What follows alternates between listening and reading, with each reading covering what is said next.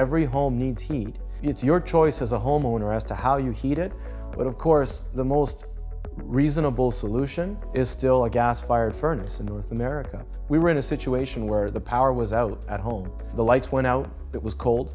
We were unable to provide a shelter for our families. So we thought to ourselves, there's got to be a better way.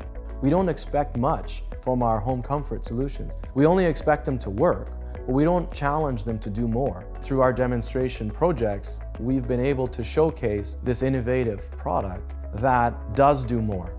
The i2 is able to take natural gas or propane as an input. It uses that as a base fuel, and then it's able to convert some of that energy into heat and some of that energy into electricity that's usable by the device itself. It does not need an external input of electricity. By having that one fuel input, it's offering you layers of energy freedom.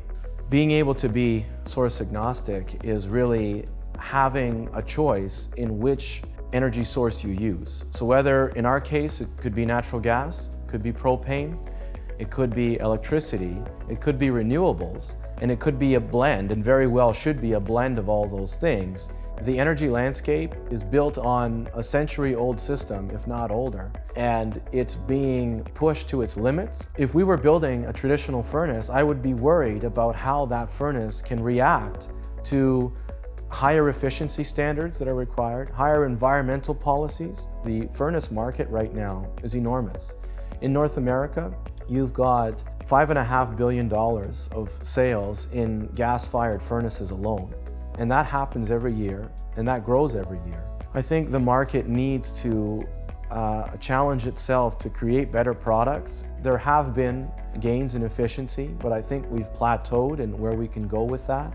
If we, as a company, participate in challenging that industry to do more, and as a result, rewarding that industry, the governments, and all of the stakeholders with that carbon reduction, GHG reduction, with those savings, with the flexibility, then I think we've done our job.